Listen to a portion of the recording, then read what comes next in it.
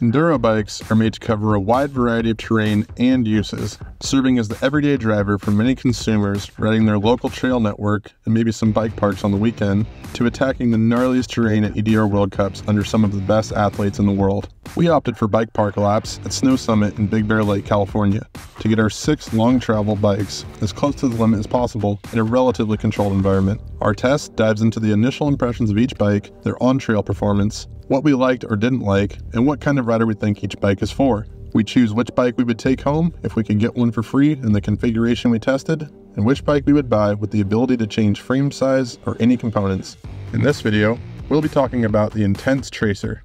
If you're looking for a different bike or want to see all the bikes we tested, refer to the main test session video. Intense has a long history of building race-winning bikes and is carrying on that legacy with the Intense factory race team and with the Tracer 279. With 1 win under its belt and a 2nd place overall in the U21 EWS overall beneath Seth Sherlock, the Tracer 279 is a very promising platform from Intense and proven to be competitive on track. Stepping away from the VPP designs of the past, the newest Tracer uses Intense's own JS Link. The Tracer uses a mixed wheel setup with 165mm of rear wheel travel and a 170mm fork. Our test bike was spec'd with the Pro Level build kit, which retails for just under $6,000, featuring a Fox 38 Float Performance Elite Series fork and Fox DHX2 Performance Elite shock. Braking and shifting are handled by a Shimano XT 12-speed drivetrain and XT 4-piston brakes.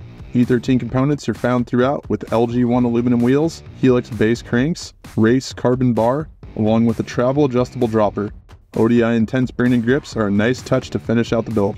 A geometry adjust flip chip is found in the lower link of the bike with high and low settings. Intense suggests the high setting for more technical terrain and the low for bike park style terrain.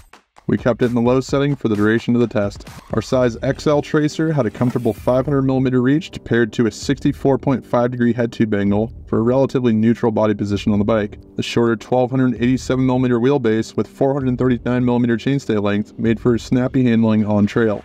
The 77.9 degree seat tube angle provided an upright pedaling position.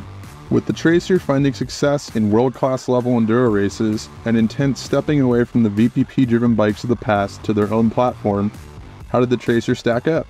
So yeah, I just wrapped up riding the Intense Tracer 279 and straight away felt surprisingly really comfortable on it. After hearing Charlie and Lear's feedback, I didn't have the highest hopes, but super comfortable for me right off the bat. These like dirt jump bars really helped. I really like the geometry of this bike. Where the bottom rack was at, where the head angle was at, all the geometry. Like, you know, like all these bikes, once we put a proper rise bar on it. For an XL? For an XL person, yeah, it really felt like it had a good geo, and I felt really comfortable on the bike. But, yeah, it just didn't absorb the bumps. I went a little bit softer on the spring than what was recommended, and just never stopped changing it throughout the day. So it's really kind of hard to find the sweet spot. I was kind of just playing with spring rate. Rebound was fully closed and really fast. Compression was 2 or 3 clicks from open, and the reason for that was right off the top it felt really good, and then it just, as you described, hit a wall of compression where when you're having those higher speed impacts on trail, it just would skate everywhere. Crossing the ski run, hitting a bunch of little kind of skipper bumps, it was insane. It was super active, did a really good job of that, but then you go to something like 10 ply where those bumps, those holes become bigger, and you're hitting them at about, you know, a similar speed.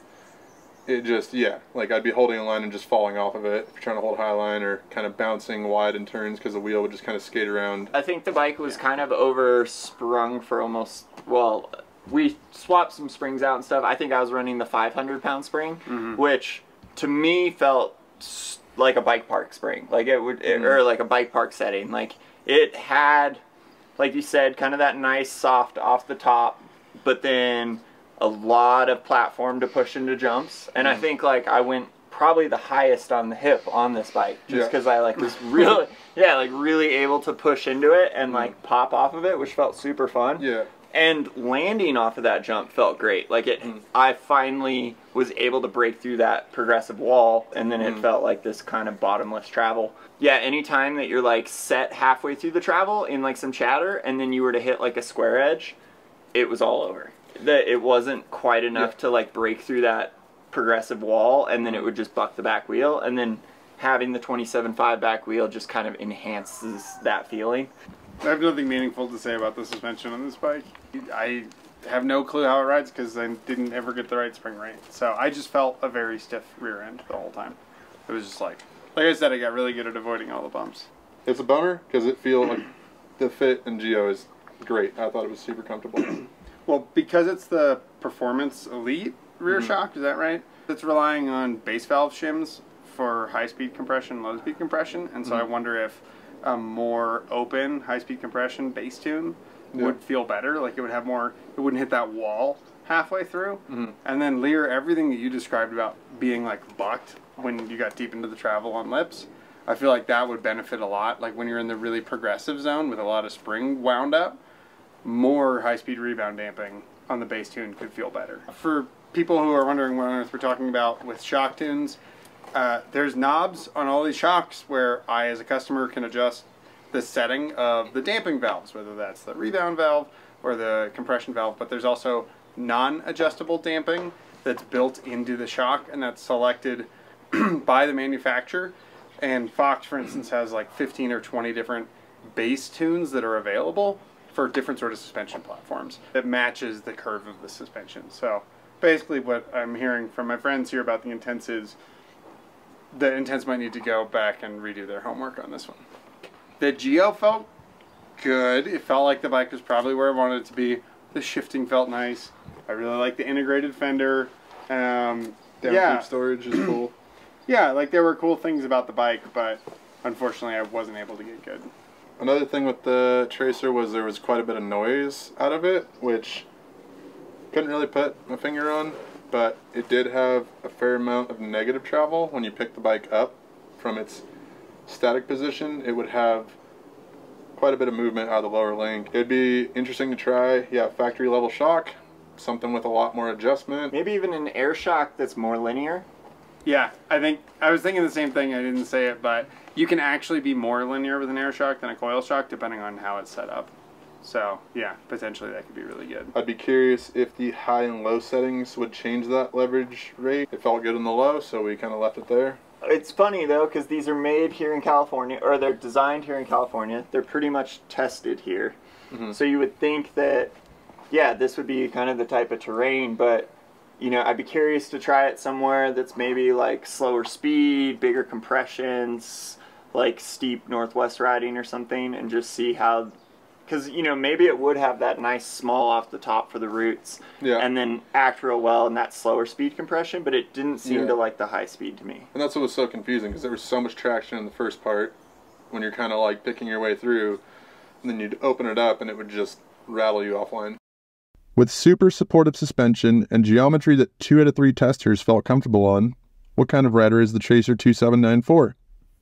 This bike is for if you really just want to ride bike parks a lot. Jump trails, awesome. I think, I'm trying to think of like if you were to race enduro on it and it generates speed so well that that would be an advantage. It changes direction well until you start hitting compressions, and then it's kind of up to you to make it hold a line. But like riding the steep stuff, wanting to point it in a direction was really easy at lower speeds, but then at higher speeds, really hard to hold on to. This might be a Sea Otter downhill bike. That would be a perfect application for it. Right, totally. It potentially could be really good for a newer level rider maybe, where you're not having, you're not hitting as high of speeds, but it has all that progressiveness to like save you. If you overshoot something, it's a very safe feeling. Case a big jump, fall into a hole that you're not sure about. Yeah, like it could really save you from that. So, you know, maybe it's just a little bit more of like a newer racer platform, you know, or a newer rider. Yeah, where you're progressing and you're going to be trying stuff that's kind of scary, or you're not going to plan for it to go one way or the other. If you're looking at this bike, consider maybe a higher end shock as an upgrade, or having someone help you really dial it in that has a you know, telemetry set or something, so you could really understand what's going on. Oh, that was the Intense Tracer. Good bike park bike. To see how the rest of the test pool stacked up, check out the full enduro bike test session video, or for more details on each specific bike, head over to vitalmtb.com.